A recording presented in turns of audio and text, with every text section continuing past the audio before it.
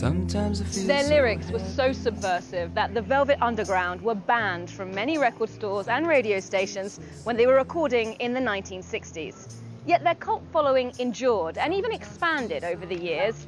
Almost 6 decades later, a new documentary is taking a look at the avant-garde outfit which produced songs like Venus in Furs. Director Todd Haynes is here in Cannes to present that film after his visit in 2017 for Wonderstruck, in 2015 for Carol, and in 1998 for another musical odyssey, The Velvet Goldmine. And we're off to meet him. linger on. Hi, I'm Todd Haynes, and you're watching Encore in Cannes. Dark church of music, which never is of land or sea alone, but blooms within the air inside the mind, patterns in motion and action, successions of processionals, moving with the majesty of certainty to part the unparted curtains. Todd Haynes, thank you so much for joining us today. Now, your film, The Velvet Underground, comes out almost 60 years after the group of the same name was formed, and I know you're too young to have seen them perform live. So can you tell me about your relationship with the band and how you came to make this film? I first encountered the music of the Velvet Underground in college. And so this was 1980, a good 10 years after the band had broken up. But it was a time when I, had already been listening to many different kinds of music.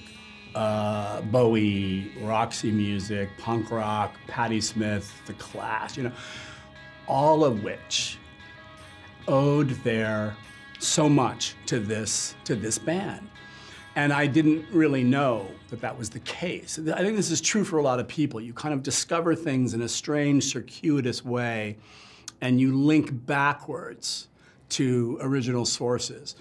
And so it made tremendous sense to me when I found this music.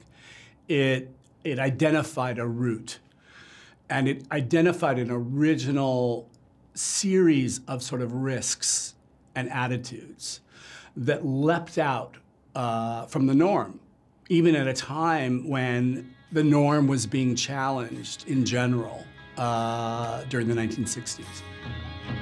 Shiny, shiny, shiny boots of leather. Whiplash girl, child in the dark. You're not the only person to turn your lens on the Velvet Underground. A certain Andy Warhol also filmed them for a documentary he made when they were hanging around in the factory in the 1960s. And I wondered how that film and the persona of Andy Warhol fit in or influenced your film.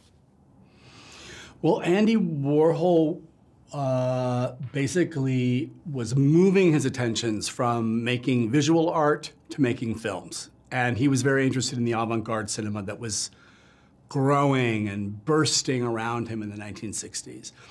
And from those various steps away from being just a visual artist, he was also starting to be interested in promoting music.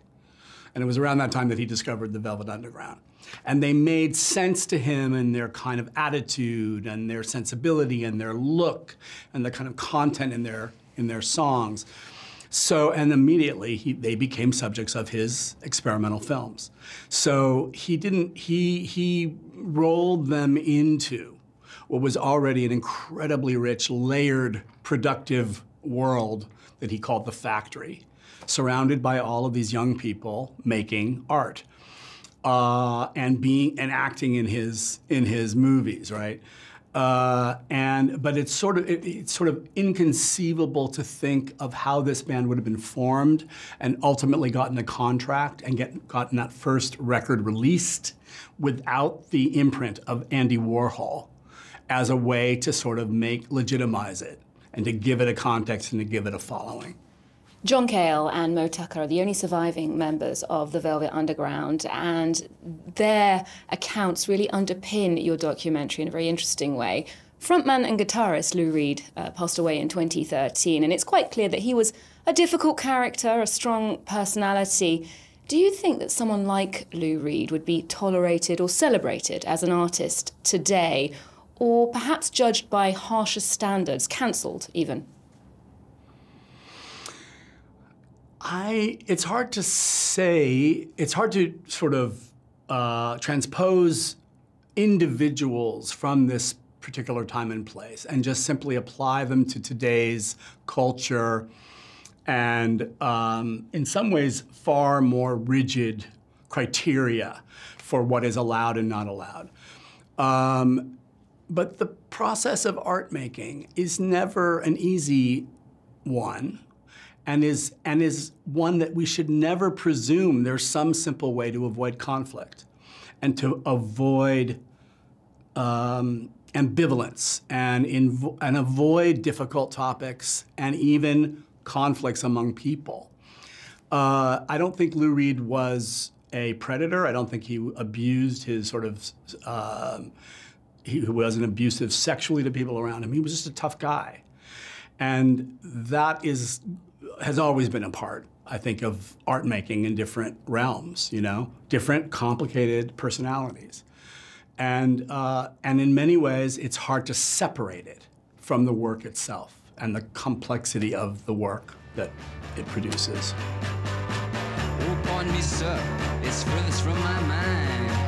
I'm just looking forward to different of mine. I'm waiting for my man. As you say, it was a very particular era, the 1960s in New York, very avant-garde artistically, and also sexuality seemed to be quite fluid. Do you think that was a freer time socially and culturally if we look at contemporary New York? Yes. I think the climate of questioning convention, the climate of questioning heteronormativity, the climate of questioning tradition, and of trying to forge, you know, new avenues of creative expression, breaking down boundaries between the mediums of art, is something that singles out this particular era in ways that are hard to find an equivalent for, even in the decades that follow, let alone today. And something that we can continue to derive inspiration from and possibility from in the past. There's things that occurred in the 1960s that I think still feel about as modern and progressive as anything you would see today. And when you look closely at things that you see today, you realize how much they owe to this particular time and place.